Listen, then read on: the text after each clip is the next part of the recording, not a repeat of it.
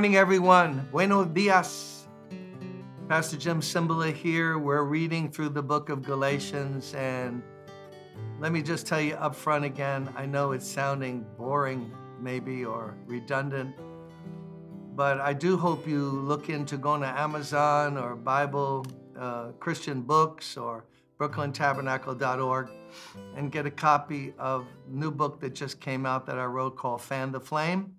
Once again, all the royalties will go to the church, so it's not a matter of me trying to make a dollar. It's a matter of me trying to encourage serious Christians and pastors how to make it through the difficult times that we are living through. Church attendance at an all-time low in the country. That's not faith talk, that's reality. Those are the numbers. And pastors quitting at the highest rate you could imagine, and others wanting to quit, and churches not growing and baptizing new converts. What's the answer? Back to the Bible and what the Bible says about ministry. That's what Fan the Flame is about. How to see our churches and ministries stirred and heated up so that we can give great witness for Jesus Christ. We're reading the book of Galatians, and we're in chapter 5. And we've read verses 1 and 2. Let me just read them again. It is for freedom that Christ has set us free. Stand firm then, and do not let yourselves be burdened again by a yoke of slavery. So Paul, in context once again, is telling the people in Galatia, southern Turkey, that don't go back to Judaism when Christ has come to release us from the bondage of the laws of Judaism. You don't have to become under the law to become a Christian. Go right to Christ, but never go backwards. The law was superseded by Christ. Why would you come to Christ as he had led them to Christ? Now to go back to the law and the bondage of it? Did I do enough? Oh no, I broke a commandment. And now I'm not accepted by God. So Paul is maintaining that we're accepted by God based on nothing in our track record. Can you believe that? That's the good news of the gospel.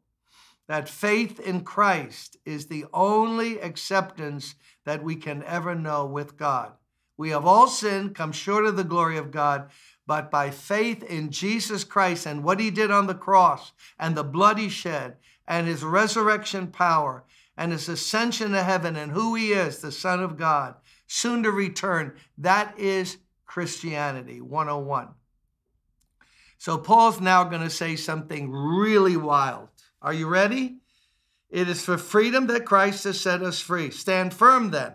Don't let anybody take you into bondage over what day you worship or what food you eat and trying to earn merit to get accepted by God. Mark my words.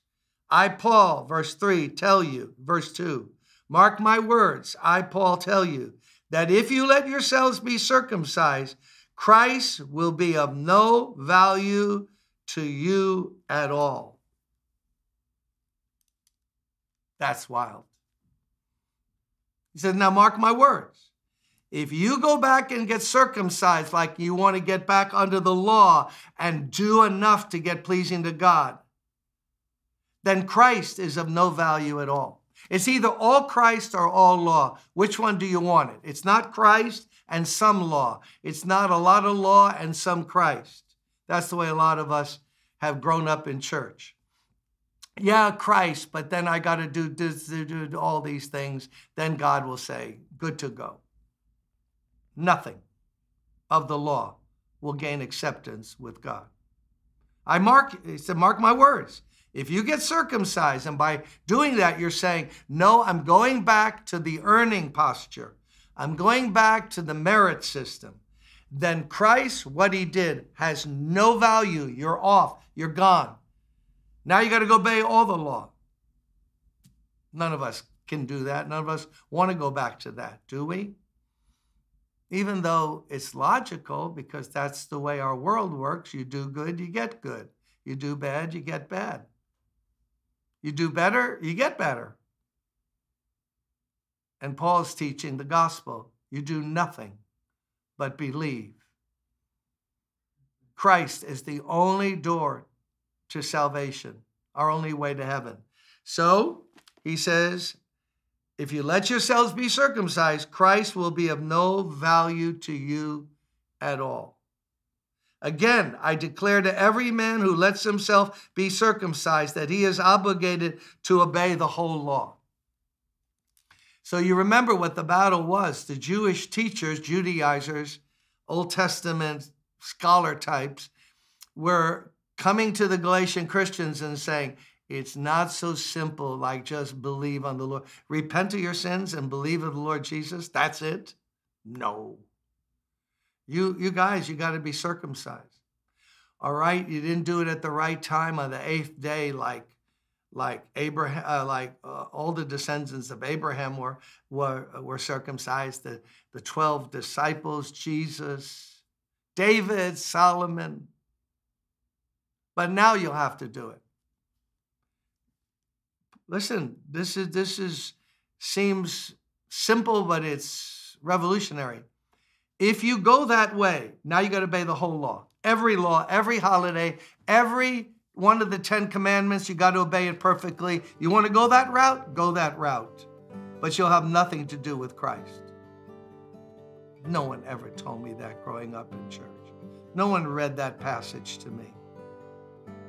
I warn you that if you do a thing God commanded in the Old Testament, did he not command circumcision? I warn you that if you go back and do what God commanded and try to earn now merit with God, you're cut off from Christ. Obey the whole law now. You ready? Come on, every holy day. And listen, the whole 500 some commands in the Old Testament. And no garments with mixed fabric. Yeah. And stone those kids that curse their parents. And put down that pork chop. What are you doing with that thing? You got to obey it all. Come on, if you're going to go that way, Paul's saying go all the way. Unless you drop the whole thing and say, my only hope, my only righteousness. Oh, my only salvation is in Jesus Christ. Let that be our testimony today. God bless you. See you tomorrow.